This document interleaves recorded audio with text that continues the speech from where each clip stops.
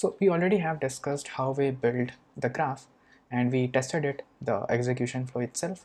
Now it's time to understand how we can visualize it. So it is not a mandatory thing to explain, but it's a good to go thing if you actually want to visualize how your graph, which whatever you have built here, looks like. So in order to do that, there is a library which is called Mermaid, which has been recently implemented in the LangGraph module, which helps you to visualize your graph. So what in order to visualize it, what you have to do is that you need to log your Mermaid configuration of the graph anywhere, right? So we already have the mock, right? We already have the app, right? So we can use the graph here. We can get the graph and we can invoke a method called draw mermaid, which is gonna draw the mermaid configuration, which we can later copy and put it in the mermaid editor to get this, to visualize this graph actually.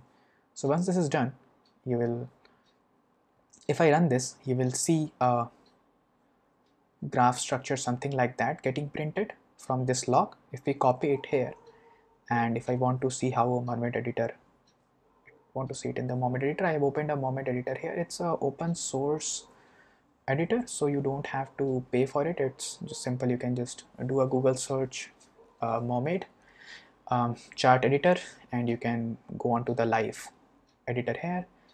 If I paste it, it will gonna create or generate a graph here. So you see how my graph looks like, and this is actually how it is, what we wanted it to be. So we start it, we retrieve the docs. After retrieving the docs from the vector search, we created the model. Once we have created the model, we graded the document which we have retrieved here. And once we have graded, there is a conditional edge saying whether we have the relevant document or not, right? If the grade document node uh, at the end has some relevant documents, we are going ahead and generating. If it's a yes, if it's a no, we are ending it right away. If it's a yes, we have some relevant document, we are generating it, and after generating, we are grading whatever answer it has been generated by this node. And if after grading, we are again ending. So this is the entire graph which we have built in this entire playlist, and this is how you can actually visualize your graph in LangChain using Mermaid. So yeah, that's it. That's the end of the playlist. I hope you like this playlist.